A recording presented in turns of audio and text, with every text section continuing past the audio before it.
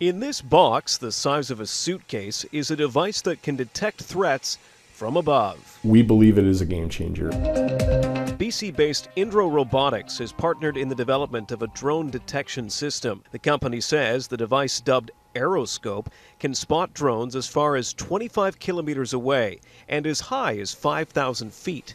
It identifies the operator, and in some scenarios it can identify literally the serial number of the operational control so that we know who the operator is. Aeroscope works by scanning for specific radio signals emitted by drones and their remote controls. The technology was put to use at the Abbotsford Air Show this year to protect aircraft, crew, and spectators from the potential of a mid-air collision. How many drones did it see? But it was north of 10.